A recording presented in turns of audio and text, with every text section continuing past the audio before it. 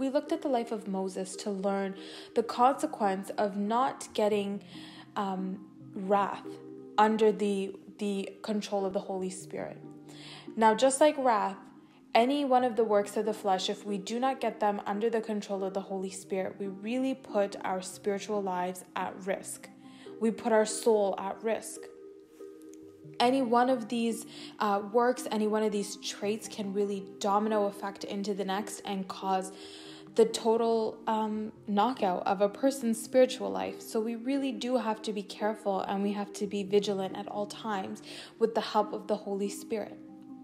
So we looked at wrath in our last sessions together, which we described and defined as an explosive anger of rage, which flares into violence. We also looked at hatred in one of our previous studies, which talks about an intense or hostile act and extreme dislike. These acts are driven by extreme dislikes.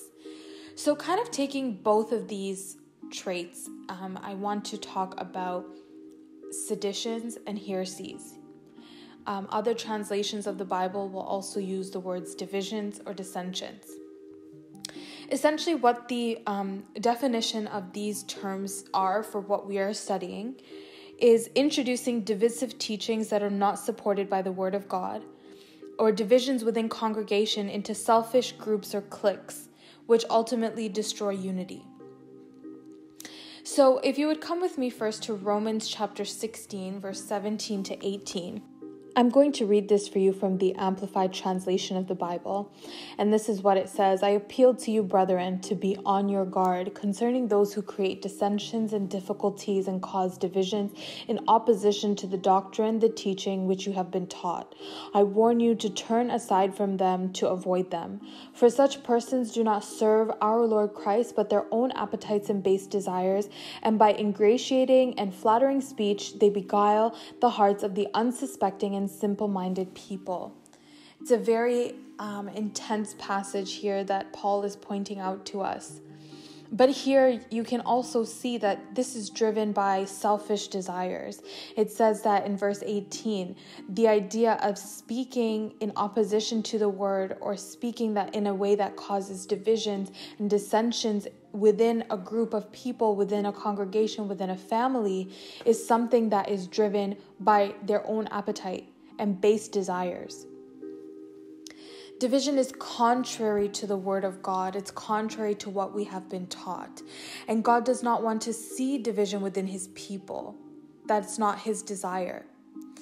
He does not want to see that within families. He does not want to see that within churches. He doesn't want to see division.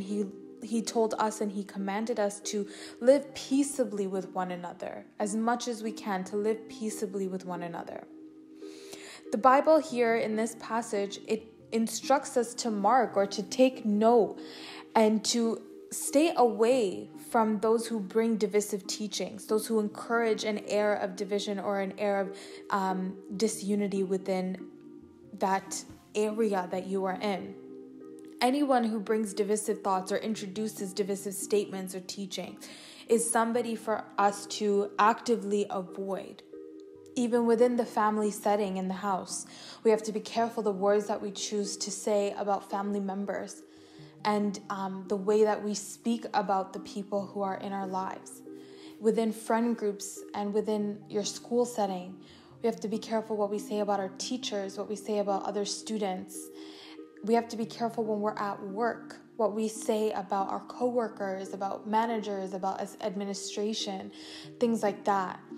Because we may be contributing to an environment that is toxic, and we may be using our tongue for what God did not create it to do, which is to spread love and to show the love of the Father and to show the kindness of Jesus.